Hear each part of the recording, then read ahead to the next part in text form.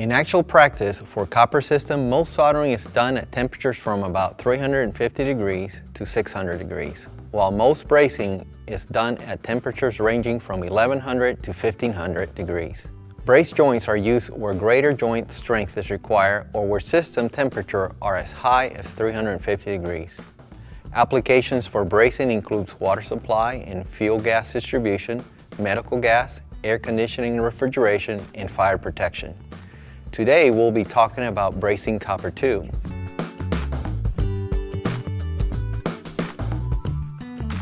First, assemble the joint by inserting the tube into the socket against the stop and turn it if possible.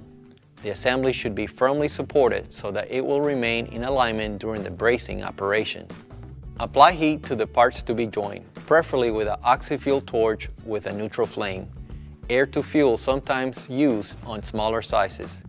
Heat the tube first, beginning about 1 inch from the edge of the fitting, sweeping the flame around the tube in short strokes at right angle to the axis of the tube. It's very important that the flame be kept in motion and not remain on any one point long enough to damage the tube.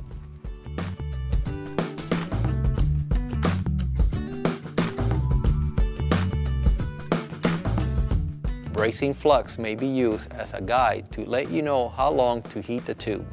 Switch the flame to the fitting and the base of the cup.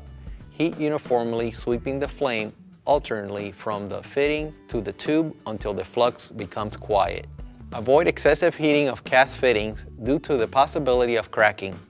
When the flux appears liquid and transparent, start sweeping the flame back and forth along the axis of the joint to maintain heat on the parts to be joined, especially towards the base of the cup of the fitting. The flame must be kept moving to avoid melting the tube and the fitting. For 1 inch tube and larger, it may be difficult to bring the whole joint up to temperature at one time. A mild preheating of the entire fitting is recommended for larger sizes, and the use of a second torch to remain a uniform preheating of the entire fitting assembly may be necessary in larger diameters. Apply the filler metal at the point where the tube enters the socket of the fitting. When the proper temperature is reached, the filler metal will flow readily into the space between the tube and the fitting socket. Draw in by capillary action. Keep the flame away from the filler metal itself as it is to be fed into the joint. The temperature of the tube and fitting at the joint should be high enough to melt the filler metal.